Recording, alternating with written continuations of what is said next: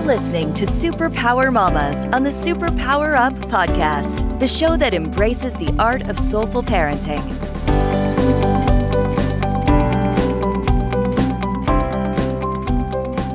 Hello and welcome. I'm Laura Greco and you're at SuperPower Mommas. We're so excited to be with you today. Our topic is what areas of personal growth enhance the parenting experience. And I'm here today with Allison Livingston, and I'm so excited about her story. Allison is a mom of a teenage daughter, or two teenage daughters, and she is also a conflict resolution mediator. Her work began in 2005 when she was seeking a way to relate to her oldest daughter, who was a spirited 4-year-old. Allison knew that she needed help to understand how she could be successful when all she felt was triggered and challenged. We will learn more about Allison as we go through this interview, but I am so excited and I want to welcome you, Allison, to the show. Thank you so much. It's wonderful to be here. Yeah, and I'm so excited that our listeners are here to hear your story. So I want to also say thank you for coming in and listening. So I went over your site and read about your beautiful experience. And I love that you had the really the forethought to realize that strength doesn't mean standing alone, but it meant joining in with others. So when I ask you this first question, I'm so excited to ask you, what is your mama superpower? So I contemplated this a lot because I love the idea that we all have superpowers and really believe that. And I think mine is becoming the CEO of my reactions and just knowing how biology works into our daily lives. And it has helped me so much with my own children because we want to be our best and we don't want to dump our anger or upset onto them, but that ends up happening. And I was really frustrated with that. So my superpower is to become the CEO so that I can go back to center instead of parenting from this reactive, upset, triggered place. Beautiful, beautiful. And you did touch, I love this. You did touch, of course, on how this assists you with your children, but would you like to expand a little bit more on that and also what really brought you into the work you do? Like this was this is a personal journey at first, yes. Right? So would you like to? I say, go ahead. Yes. So I say that my daughter was spirited, and I bet a lot of you can relate that is a euphemism for not cooperative, passionate, intense, challenging, obstinate, all of those words. And I was really struggling as a parent because we would get into these crazy power struggles and she would be screaming and shouting, no. And I would be, wait, I'm in charge. I'm supposed to be able to handle this. And I would should myself. And it was just this really hard dynamic between her. And so this was really out of a desperate place that I learned these tools about how to recognize when we were both triggered, and wonderfully that there are tools and there are steps we can take when we're in that really reactive, emotional place so that we can come back to a centered place, which is where we can connect from. And I found out about this in my work as a mediator and just really worked with steps of how to be with when I was super reactive, reacting to her, she was reacting, and how could we bring both ourselves, back to this calm place. And it's not at all about just being calm, it's about being real. And so how could I be both real and in tune with what my life energy was wanting? Mm-hmm. So it's about working with our thoughts, our emotions, and our values, and how those flow and what to do when we're spun out and in reaction. Mm-hmm. Love that you mentioned values. Yeah, because what I'm hearing here is like it started out as your personal journey, and it became, of course, a business. And we'll talk about that after the break. But right now, I want to call out something that you said that I think is so beautiful. And that is, I didn't hear anywhere where you turned the attention or blame to the child. Yeah, that's such a key piece. I'm glad you picked up on that because I'm a very kinetic learner, and I have these gestures in my work, and that we so focus outward on external things to keep us safe. And we want to change the stimulus, what's happening. My daughter is wrong. She's, that's where our mind goes so often. And the teaching is to put your hand towards yourself, towards your heart, so that you can realize if I'm upset, my stuff has been activated, and that's something I do have control over. We often don't have control over the other person who is stimulating us, whoever it is, our child or our boss or someone who's road rage driving. And so for me, the key is to come back and realize, oh, I'm triggered. What am I thinking? What am I feeling? And what am I really valuing? How can I get back to that? Because that's where all the limitless energy is. Well, and this is beautiful because when you're not turning attention to blame either on the other person or yourself, you really, this is about realizing that you're not a victim of the circumstance, but you actually are empowered to move through it with grace and ease. That's what I hear. Yeah. And I love that. Exactly. Yeah. And in my work with clients and mamas especially, what I've discovered is that even in my own experience as a mom myself, that what I took charge of in an internal way created the experience on the outside. So if I was frustrated and angry or pressured or scared or, whatever it was, that was all being communicated out. And my child didn't feel safe. And so they would lash out, of course. And so I love that we take it internal, not as blame, but as awareness so that we can create what we really want. Yeah. And it's so hard to do because when we're in reaction, we're unconscious and we're just in that fight, flight, freeze. And we end up putting it on towards our child, and then they get all that really intense energy. And so what a beautiful relationship we can create when we can catch ourselves. And it's hard. I've been doing it for years and just have a couple of tools because we want to grab onto that lifeline so that we can get to that awareness you just spoke of. Yeah. Yeah. You know what? We have to take a break for the moment, but we're going to get back into this. It's a really juicy conversation. So Allison, can you let people know where they can find you? Yeah, I have a website. It's called 5 Steps to Connect, and it's the number 5, STEPSTOCONNECT.com. Beautiful, beautiful.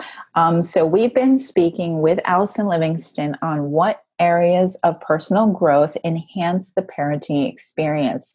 And we'll be right back. You're listening to SuperPower Mama, so hold on. Are you here to change the world? Do you talk about things like vibration, frequency, awakening, and consciousness? Are you pretty sure you have superpowers? The SuperPower Net is unlike normal coaching programs and conscious communities. We provide training, intuitive guidance, peer-to-peer learning, intensive one-on-one coaching, and a high vibrational network of people just like you. When you join the net, you get 24/7 access to a collaborative group of people who support you as you master your personal power and unlock your superpowers. If you're ready to use your superpowers to change the world, then join the SuperPower Net today. Visit superpowerexperts.com/thenet to learn more. Welcome back. You're listening to SuperPower Mamas, and our topic is what areas of personal growth enhance the parenting experience. And I'm with Allison Livingston, and I'm so excited to move forward in this conversation because we've been really focusing on moms as parents having, or dads having the power to really step into solution finding rather than blame and reaction. And we were just before the break saying how challenging that can be for us.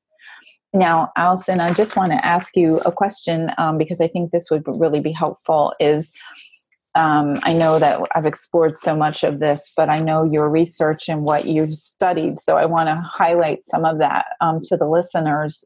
So I'm going to ask this question.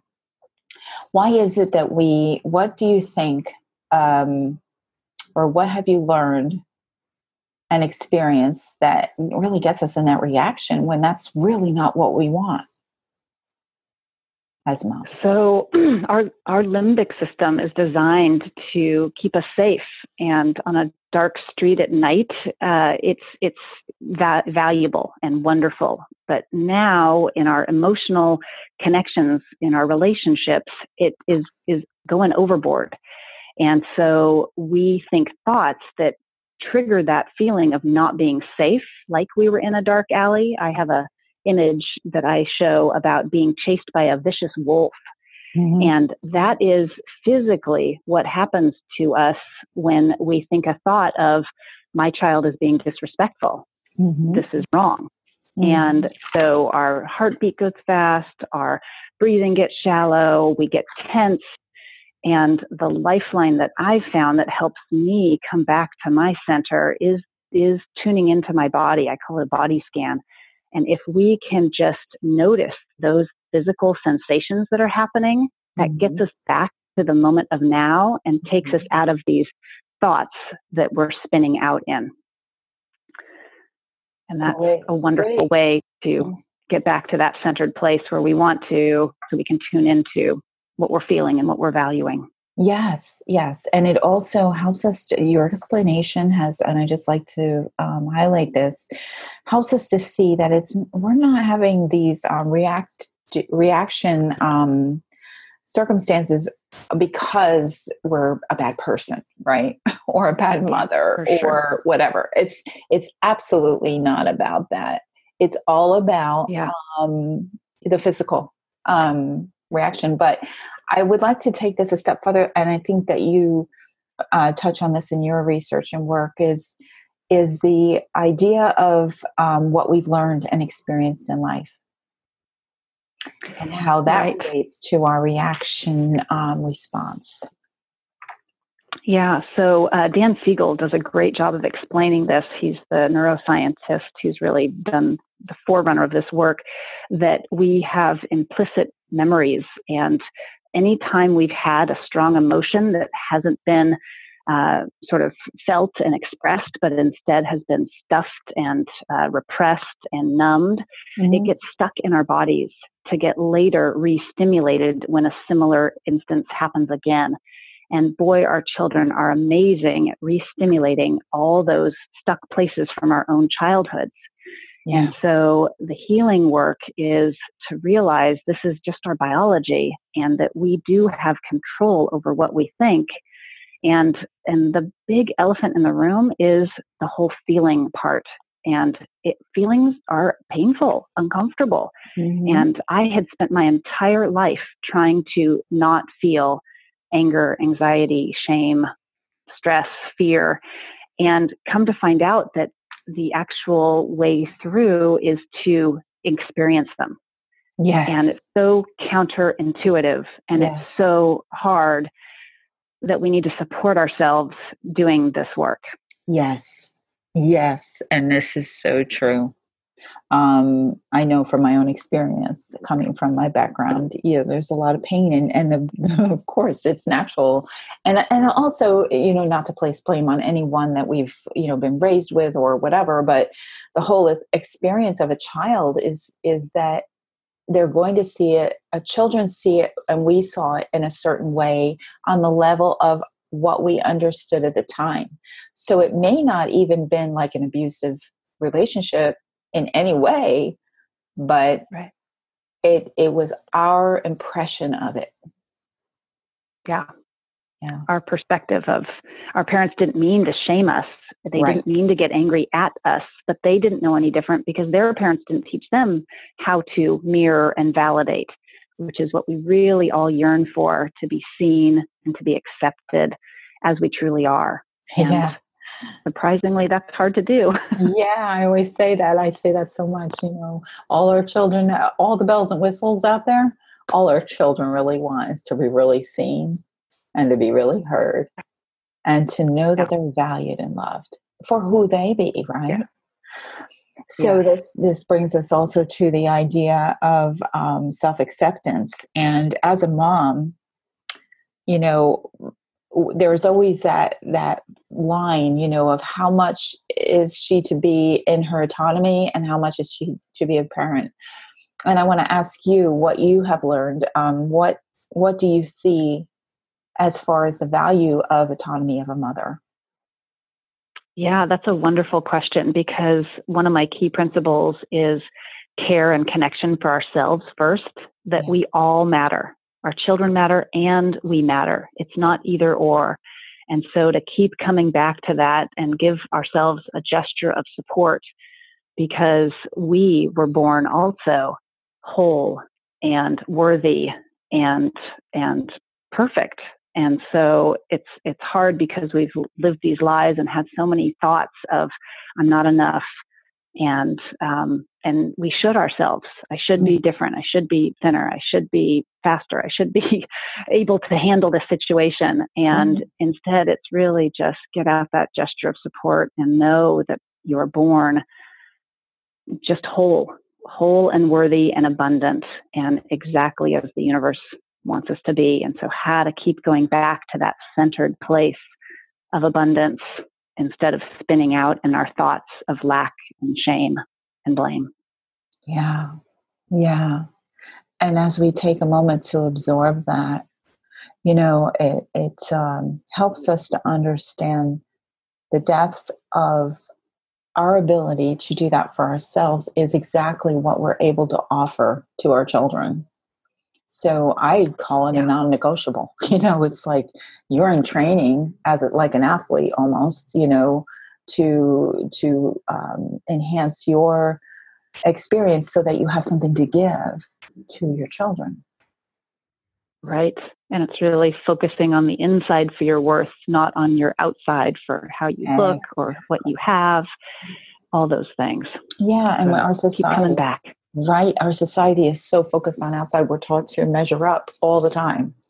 And I love that this is becoming such an awareness. I call it a mama movement. I feel like there is one.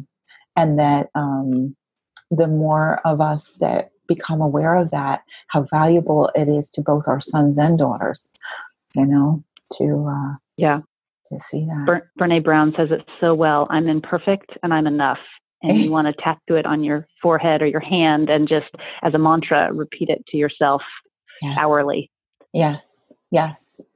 Yes. I once heard an illustration. I thought it was so great. It was about the use of a table. You have a table that is smooth and beautiful and it's great for drawing on, right? And for doing things that require a flat surface.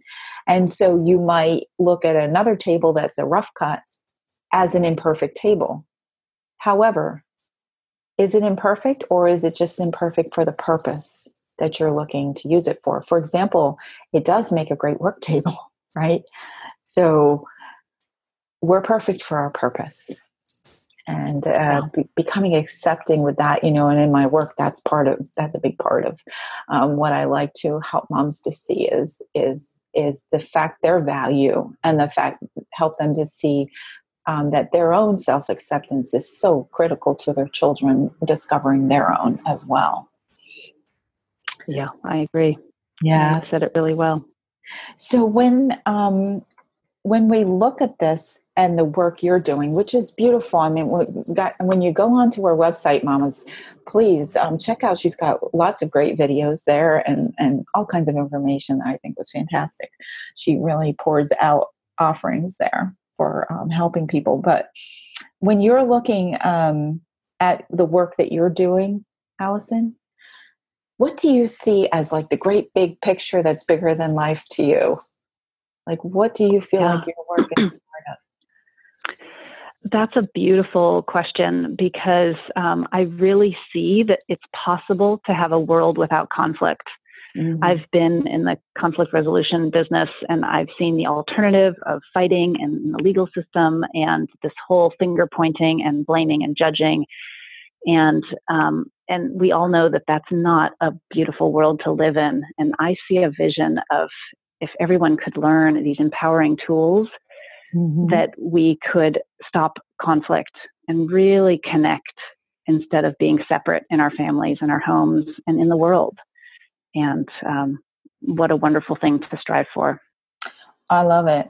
I love it. And, I grew up during the 60s, 70s, and there was the Vietnam War.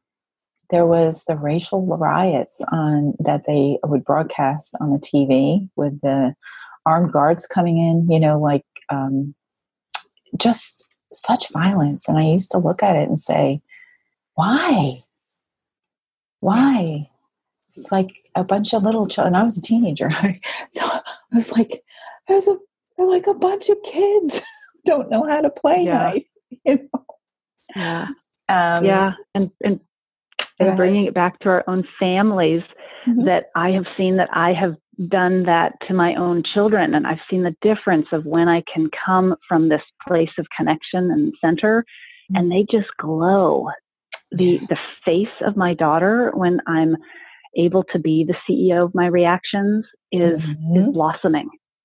And when I'm not connected and I'm in my spin out of my reaction, and I shame and I direct my anger at, instead of at the sky, I direct it at her. Mm. And then she just, defends and shrivels or comes back with her own anger. And so it's so tangible to me what's possible. Yes. So that's why I'm so passionate about getting these tools out in the world.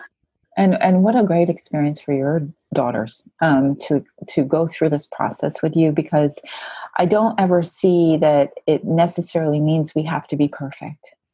I just feel that it's all about knowing the tools and being able to say you're sorry, and really to live in love and kindness towards one another, and accept that each of us has limitations, and we're growing too, Yeah. And that the limitation. And I love that you. Go ahead. Yeah, I love that you said that, because the key I found is the owning, kind of what you just said. Yeah. It's not that I'm perfect. It's not that I can't be angry. Mm-hmm. It's that I direct my anger at the ground or the sky, not at my child. And I own that there's a thing within me that's been activated. It's not their fault. Right. So I can process and work with it. So it's how to do both. It's okay to be angry. It's okay to react. We are biologically going to do that. Excellent. So it's give ourselves support and then own it. Yes. And make a repair. Say, I'm so sorry. I was tired and I had a bad day at work, and I did not mean to unload all that on you, mm-hmm. honey. And I just want to let you know that was my stuff, and I'm sorry I directed it your way. Love it. And I'm going to play the devil's advocate here for a moment, because could it be that a response to that would be, and I'm counting on your answer here. Oh yeah, well that's just an excuse about your work or whatever. So yeah, and that we all get out of I say the first thing to check in is, what is your state? Are you tired, hungry, afraid? Just notice that. And it's no excuse to direct something at someone else. Mm-hmm. So that's why you just really need to get to your authentic place and say, I own it. That was me. That was my stuff. And I directed it at you. Yeah. And I love that you said that what you've done with your child when this happens is by explaining, not making excuses, but explaining. You're giving her guidance as to what to look for in herself, so that when she's seeing these things, she knows she could go into that triggered mode too. Right. I see with my teenage daughters that they're doing it with their friends, and mm-hmm. just notice when they're youing mm-hmm. and shoulding, and that's going to create this awful dynamic of blame, shame, judgment, and not the result they want, which is connection with their friends. Right. So, which allows space for growth for everyone. Right. Yeah. Yeah. Because everybody then has an opportunity to go through the experience and learn more. This has been such a fascinating conversation, Allison, and I hope you come and join us again on the show. But before we go, first of all, share your website again, please. And then I have one more question to close with. Yeah. It's all about becoming the CEO of your reactions, and that's 5stepstoconnect.com. 5stepstoconnect.com. So, Allison, just to conclude, I'd love to know, out of our discussion, what's something that you either want to share as a tool or you want to be the biggest takeaway for moms? What message do you have or would you like to share that's important? Yeah, I would say there are wonderful tools on my website. And the biggest thing is for me, it's care for myself. That I so have a long list of to-dos for all the things I should do with my kids, with my house, with everything. And it's just realize all the balls I am juggling and look at what I am doing instead of what I've not gotten to yet. Mm-hmm. And it's just that self-acceptance of, wow, I am holding a lot, and give myself a hug or put my hand on my heart and just go, this is hard. And I'm showing up. Yes. And you are showing up. And that's enough. Yes. So mamacitas, you've got this. And I love that. And I want to highlight this part too, is that when you started as a mom and you recognized a challenge with your daughter for you, that you went and, got the help. You understood that investing in yourself was the best investment to your children you could make. Yes. And I still wholeheartedly believe that. So I want to encourage anyone out there listening that you're not alone, that this won't last forever, and that there is support. Love it. Love it. Thank you so much for being here. We've been speaking with Allison Livingston, and we've been talking on the topic of what areas of personal growth enhance the parenting experience. And I think you beautifully helped us to appreciate this in a deeper way, Allison. So thank you. And I just want to say to our listeners, I'm so happy you were here. Thank you for joining us, and I look forward to seeing you next time. In the meantime, I want to encourage you to really discover the love that you can have for yourself, the treasures that you hold, and what you own in your own heart is what you share with others. So go out and discover your superpowers and be you. We all love you. Bye-bye. Are you ready to discover your superpowers? Go now to superpowerexperts.com and take the Superpower Quiz today.